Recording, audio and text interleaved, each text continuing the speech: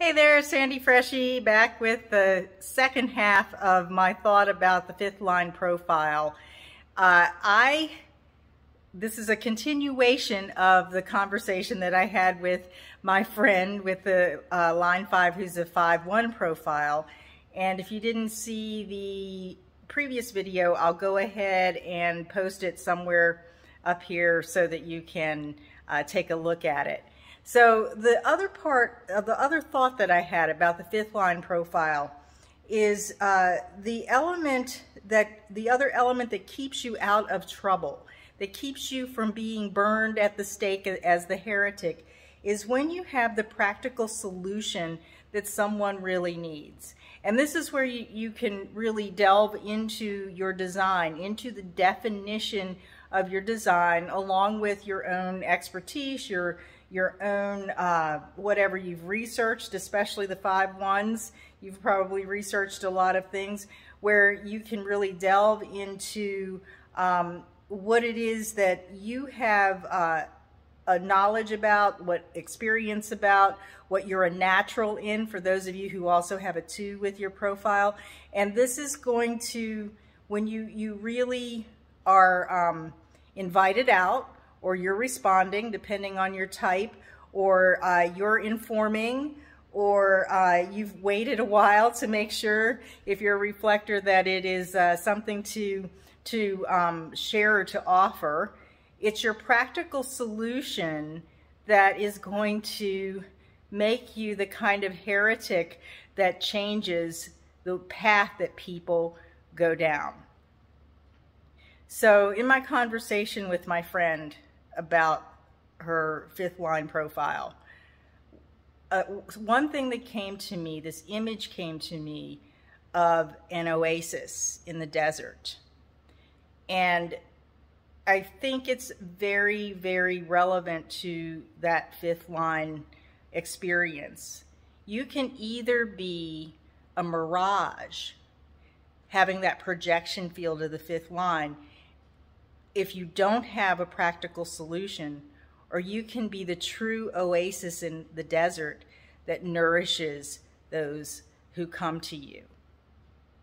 So this, again, is where knowing what's in your design, what you're about, even when you can't really see what you're about. Go back to that other video.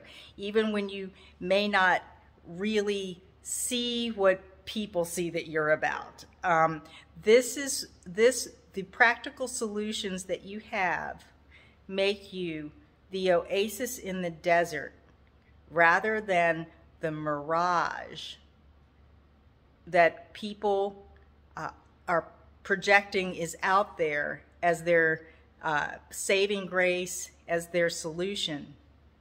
And then this is what your fifth line is really about.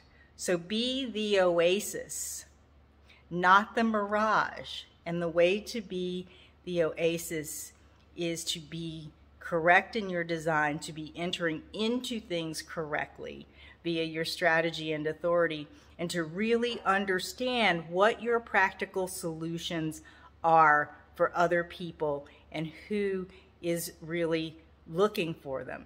And you'll know who's looking for them by how you enter into them. And if you enter into them correctly, projectors via invitation, generators, manifesting generators via your response or your emotional authority, manifestors via informing, and reflectors via the time that you take to be sure, the moon cycle that you take to be sure, then you can really turn on the power of your heresy that changes the game for other people.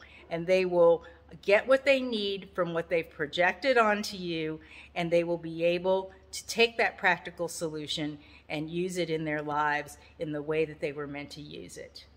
You are here for that purpose, or you are here to fulfill your purpose in that way if you have a fifth line in your profile. And just keep that image in mind. The oasis, not the mirage that disappears when they get to that point in the desert. You are here to nourish others with your practical solution. So that's it for this video. If you like this content, go ahead and like the video. If you want more videos like this, go ahead and subscribe and hit the little notification bell that lets you know when I upload a new video. So until the next time, be well.